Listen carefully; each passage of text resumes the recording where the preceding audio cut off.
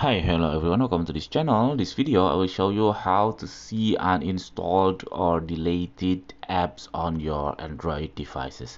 So here I already opened my phone, and then you have to find the Play Store. You just open the Play Store, make sure you already log in to your Google account, choose the Google account you want to use, and then click the photo of yours on the upper here, and then here you can see this manage apps and device.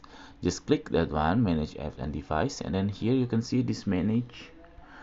After that, here will be shown the apps are installed on your this device.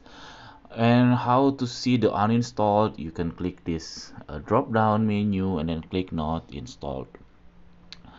All this library or all this list apps is not obviously is they are the uninstalled apps on your phone, but it may be it's not on your device but on your another device. Maybe you have two of Android phones or tablet and so on. Okay, it's very simple. I think it's helpful for you. If is it, please subscribe our channel, and then if you have any question, please put on the comment below. Thank you. Bye bye.